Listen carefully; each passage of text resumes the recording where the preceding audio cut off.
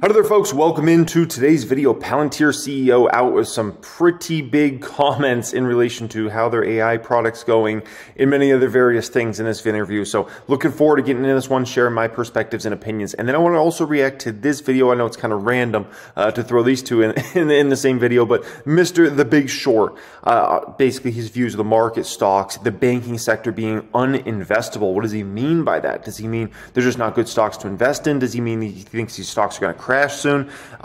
This is from about 4 hours ago. So appreciate everybody joining me as always. Thanks so much for being here, folks. Thank you for being subscribed. We're going to hit a new all-time high subscribers today, so I appreciate each and every one of you. And let's just jump straight into this. Focus in DC is one, to basically embarrass other people in AI to work with the U.S. government. It's like, we're doing very well here. You should also get involved. All right, so you're kicking off this inaugural summit today. You have a lot of U.S. leaders here in government and defense and other areas of the government.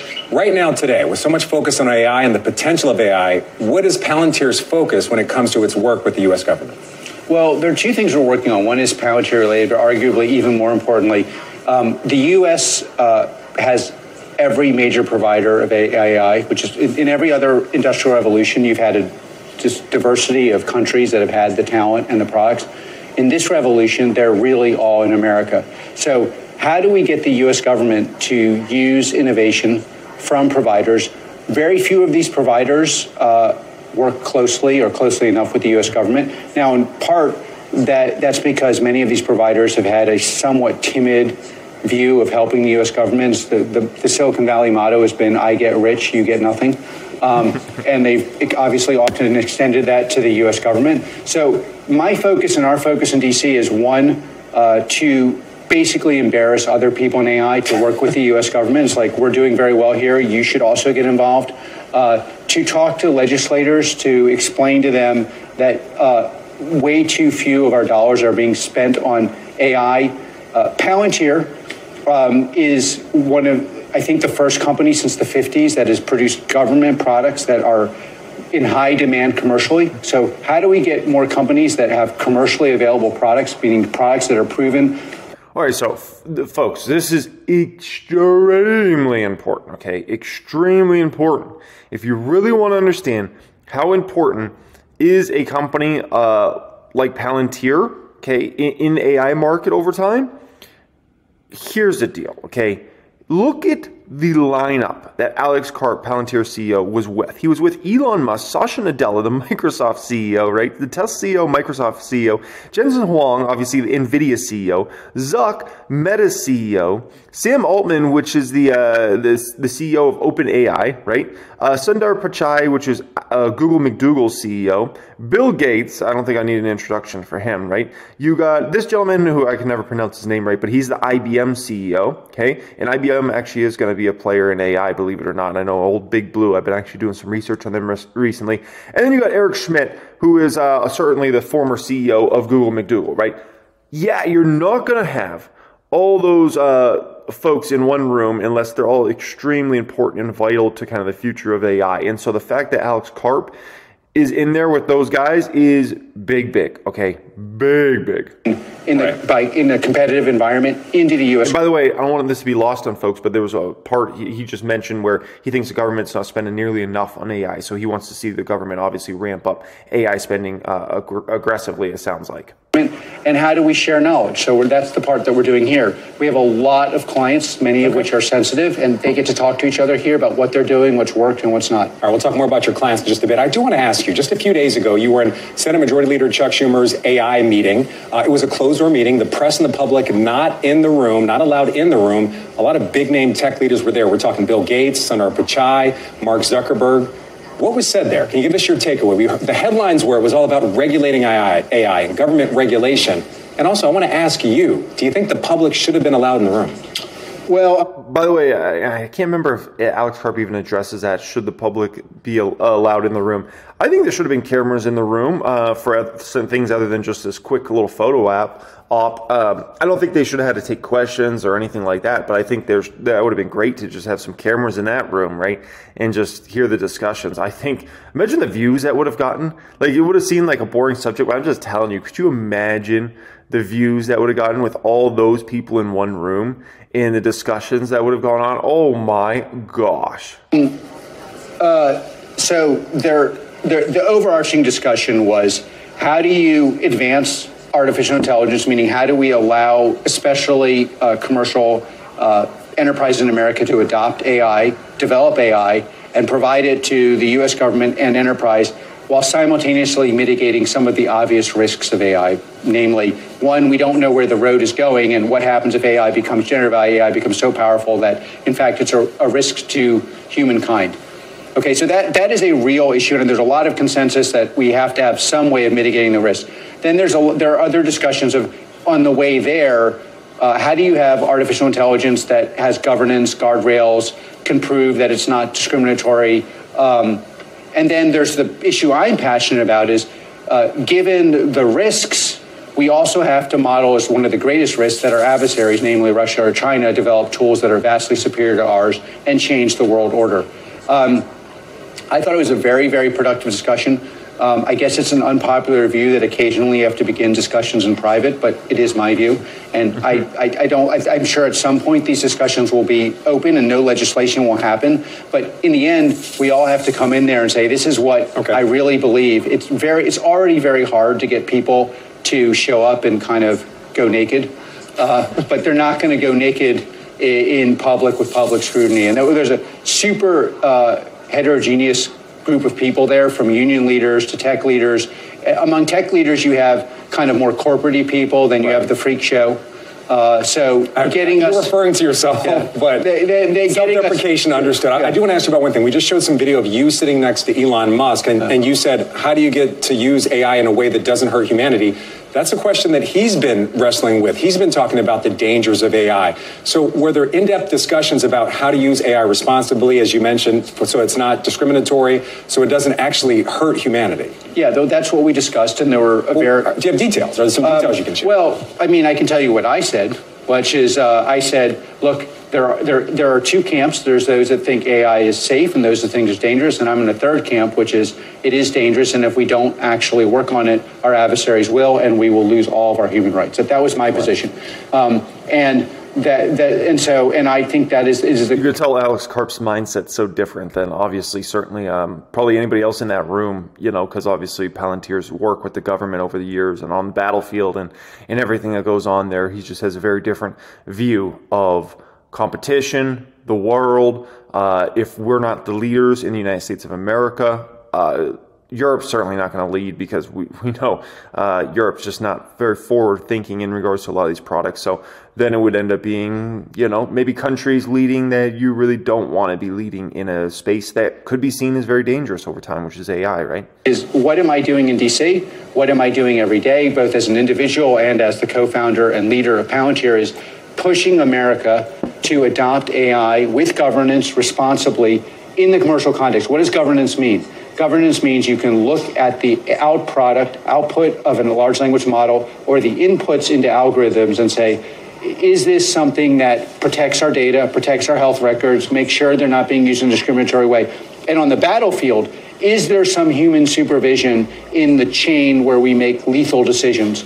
And where does that data come from? Who controls it? Who can ratchet this back? Who can ratchet this up? And do we have superiority that is so great that our adversaries are afraid to attack us? The standard for the U.S. can't be parity, because we're basically benevolent actors in the world, despite discrimination, certainly from the comparative perspective, maybe the only benevolent actors.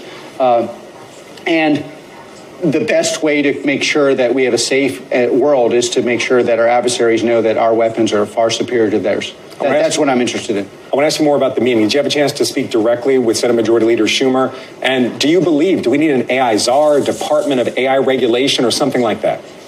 We are going to have regulation, and and some forms of regulation I support. Like what the form of regulation I support is we must, the U.S. as leaders, control the risk to our civilization of out-of-control rogue AI. So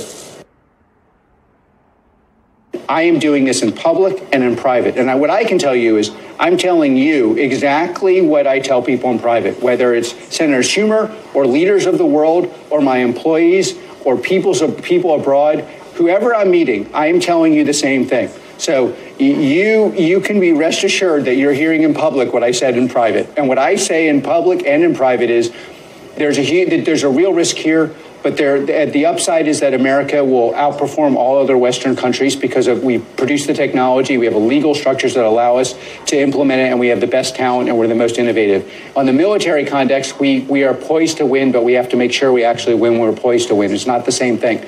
And that's what I'm saying in public and in private. So, Alex, we have a question for you from the New York Stock Exchange. Alex, it's Sarah Eisen. It's great to hear this color and the philosophy behind how we think about AI and regulation. I'm curious, though, what it's going to mean for your business, because there has been a lot of enthusiasm and excitement in the market. Thank you. These are the questions I like. Okay, this is my favorite part. Around Palantir as an AI play, what does growth look like from governments, from commercial, from international, as we adopt generative AI? I think for us and for everyone, what you're going to see is radical growth in the U.S., slower growth in Europe.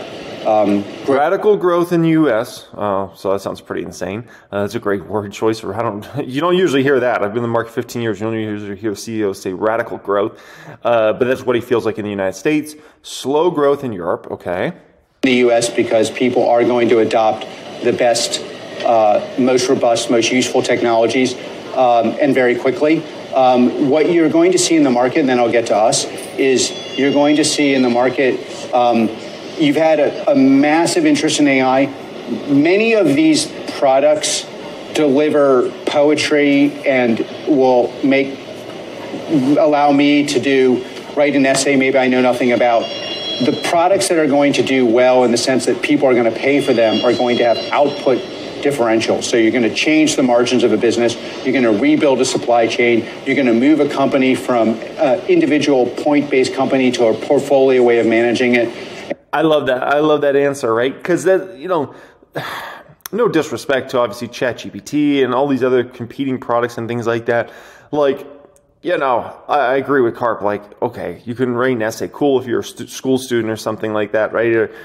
And act like you know something you don't know. But at the end of the day, when it comes to business, we need to change the margins of the business. We need to get cost out of the business. We need to be more profitable. We need to find more ways to make money from our current client list and our data we have, which these companies collect enormous amounts of data, especially the bigger the company, right? That's what we need as a company. That's what Palantir. And those companies are going to succeed in the U.S. market. How are we doing? It's very early days, and you don't want to be out there being too optimistic, and we're being very careful to kind of move slower than we could, but we de facto cannot keep up with demand for our AIP product. We built these precursors. We cannot keep up with demand for our AIP product.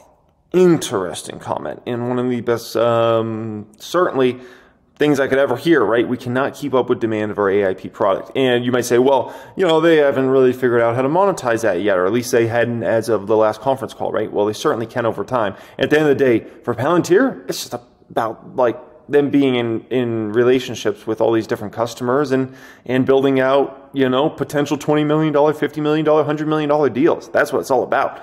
And it's hard to do that if you don't have a relationship. So the fact that just everybody's kind of running over themselves to obviously experiment and try out Palantir's AIP product is definitely very, very good. Technologies that are not understood yet, but the clients understand them because they are asking, how do I work with a large language model in a safe way, a governed way, where I can make them more precise and change the underlying dynamics of my business within days. And what we've seen is in the last month a 50% increase in people using our AIP product in a month. So, the other thing about... Can I interrupt you, Alex, for 1 second? We have another question for you from the New York Stock Exchange. I want to get some of our anchor questions in as well. Hey, Alex. Yes, Alex, it's David Faber. I just want to follow up on that. In terms of productivity and what's going to be available to the enterprise as a result of the adoption that you're talking about. One step down from threat to humanity, but what about threat to workers? Where are you in terms of how many jobs will be replaced as opposed to potentially simply aided to go work on higher end things? This is a super important question. Typically technology is misaligned with the worker. And so there's obviously a lot of concern among working men and women that, radical increase in technological development will lead to a decrease in jobs and put pressure on their salaries. I think AI incorrectly implemented. So not long ago, we had 1% of the U.S. hospital care market. Now we have 16%. What is going on with this radical increase? We're making doctors and nurses more effective. We're making factory workers more effective. By the way, one of the most important attributes of AI that's not been discovered yet and will be discovered is you can take manufacturing that maybe has been culturally specific to Japan or Korea, and we have one company that is a Japanese company producing a highly technical product in America, just like they produce it in Japan with American workers. And why can they do that? Because through enhanced software, algorithms, and AI, we can control the manufacturing environment for Americans as if it was Japan. That means American work. So then you get the agility, creativity, ingenuity of America with methodology which we've not been able to produce here in the largest and most important market in the world. So I think, and this is a message that's going to take, we actually have to show rather than tell, because workers are going to be skeptical of it, but it's actually true. All right, before we go on to the Steve Eisman video here, let me wrap up thoughts around Palantir and the stock price specifically, right? So obviously we didn't talk about the stock price in regards to this one, okay? So I believe personally what is going on with Palantir stock price, which remember this stock started the year at like $5 to $6 range, which is just laughable, right? Then obviously it went on an absolute beast run. We touched around $20, right? Now we're sitting at about 14 bucks here today, right? I believe in regards to stock price, what has happened here recently is very, very healthy. You don't just go up in a straight line or something like that, right? I think this has been a really nice pullback, consolidation. You're giving people time. The people that, you know, are just kind of a little more of the short-term crowd, you're giving them plenty of time to get out of the stock, to cash out. You're giving people time to buy the stock who want to buy the stock but didn't want to buy it when it was just up in a straight line, when it went from $6 to 20 bucks, right? Now we're getting a several month time span to kind of buy it at much lower ranges. So this is one of the most healthy moves you can ever imagine for a stock, and this is usually something you like to see, right? And then whenever Palantir comes out with some more exciting stuff, then you'll see the stock make another big upward move. Is that an earnings beat? Is that, you know, for sure S&P 500 inclusion? Something along those lines would be the next thing to get Palantir obviously back to, let's say, $20 or above. It's like, oh, S&P 500 inclusion's coming, or wow, did you see Palantir just killed it when it comes to revenue or their guidance or amount of customers or something like that. Until that happens, we'll kind of just be in this, let's just call it chilling range of kind of like consolidation here, okay? Alrighty, let's go ahead and get into Steve Eisman one in regards to his views on the market, stocks, and stocks being uninvestable. By the way, if you're going to watch this and watch me react to this, let me know in the comments section and say, I'm here for part 2 as well, okay? Let me know in the comments section, because I'm curious, you know, I'm going to title this video Palantir. I don't know how many people just came for the Palantir part and are going to dip versus going to stick around, so let me know in the comments section. Berman, and Steve, there's been a lot we've been talking about this morning, just concerns and jitters after the Fed came out with a message that maybe the market's not quite prepared for. If you start thinking through that, okay, rates are going to be higher for longer, we have to figure out what that means. It's coming at a time where oil prices are up again. You've got a number of strikes taking place, wages likely to go up from here. I don't know if I'd call it a spiral, but certainly go up significantly. And Goldman Sachs yesterday coming out and saying they're looking at the biggest profits plunge since the pandemic, just in terms of what to expect from companies' earnings in the first quarter. They're going to be down sharply because margins are going to get squeezed pretty tightly. It's a lot of scary news. You can understand the red arrows this morning, but what do you think? It's not that scary. Okay, talk us through it. And first of all, I'm sort of amused by people's reactions to the Fed. Every single meeting, the Fed says the rates are going to be longer for higher, and everybody doesn't believe them. And now this time they finally believe them. Wait, I mean, longer for higher? How does that work? Higher for longer. Oh, okay. All right. Because people are cautiously optimistic or optimistically cautious. No, they say higher for longer every time, and everybody says, we don't believe you. And finally, after the 15th time they say higher for longer, people say, okay, that's bad. Maybe they're just hitting reality, which is if it's not higher for longer, it's going to be because a recession is starting to set in and the economy's turned down pretty significantly, and neither of those are great options. I mean, I don't see it that way. I mean, at this point, everybody's basically been wrong about the economy. You know, people who are negative are positive, people who are positive were negative.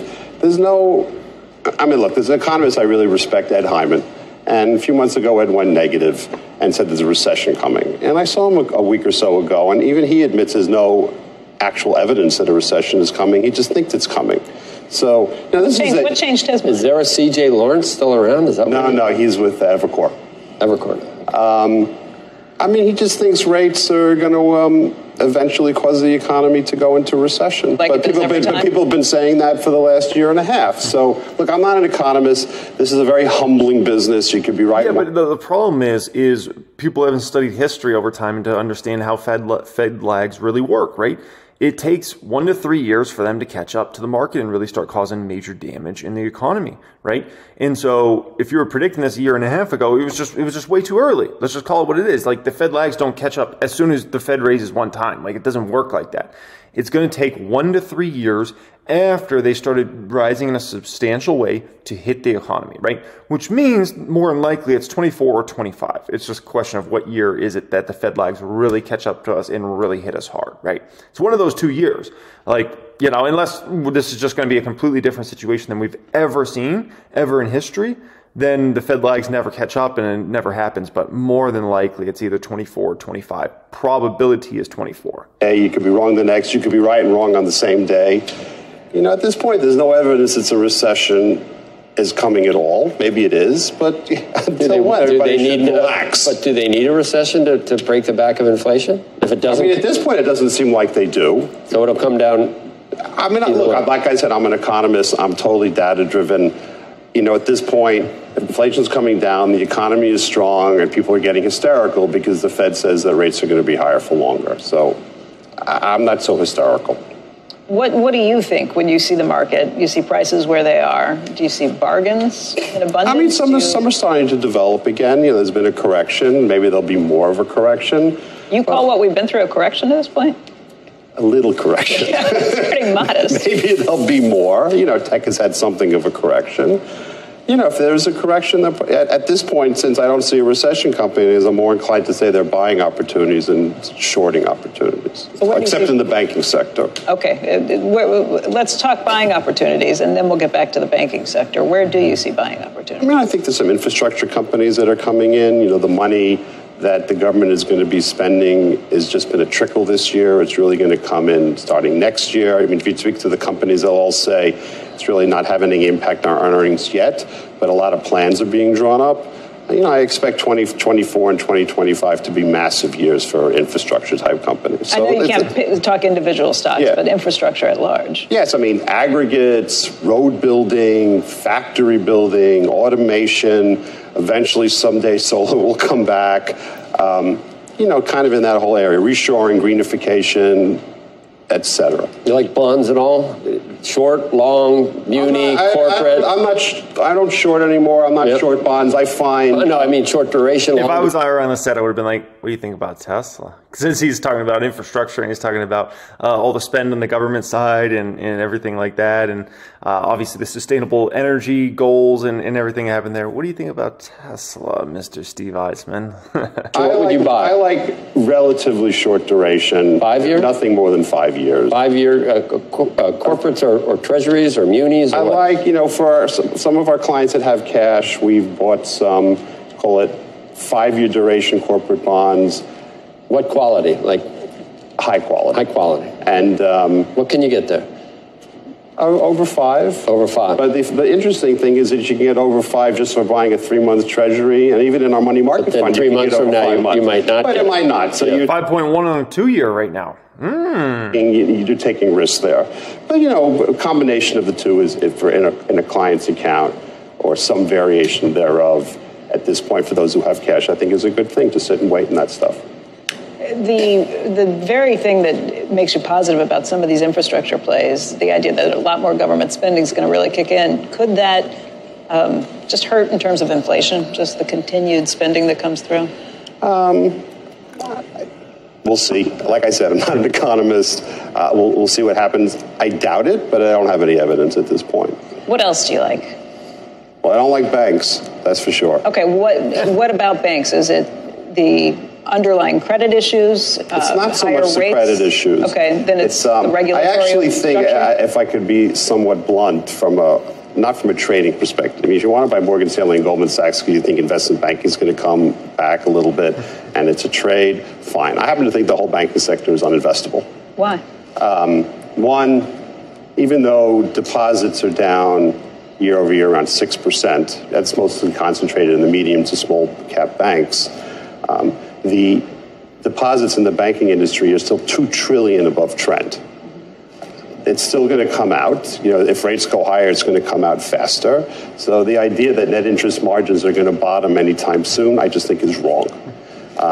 The other thing is that the new regulations that have come out increase the amount of capital that the banks have, which I actually think is the wrong thing that the regulators are doing, which is something that Jamie Dimon has said recently, but it's going to hurt the earnings and return on equities of the banks. Unfortunately, I don't think any of the CEOs, including Jamie Dimon, have any credibility with respect to regulation, with respect to the regulators. That's a good point. Which is unfortunate. If you go back to after Dodd-Frank, the first vice chair of financial supervision, which is just a fancy term of saying bank regulators, was Daniel Tarullo. He's on today. What's that? Oh, is he really? Yeah. So I'm going to give a big compliment for him to be on today, which maybe we'll cut a sound bite. Well, the sound bite is that he's the greatest banking regulator in the history of the United States, and no one's even a close second. Yeah, interesting. So at the end of the day, Mr. Big Short there, Steve Eisman, is pretty dang bullish. I mean, I don't think I've ever heard that man more bullish than he really sounds, to be quite honest. Which is intriguing because it's a man that's obviously got so famous from the movie The Big Short, and people just automatically usually assume he's negative, and he's just not negative on this market. It is clear they pushed him several different ways there, and he sounds pretty dang bullish and pretty optimistic. Now, does that mean for sure everything's going to be great in 2024? No, that does not.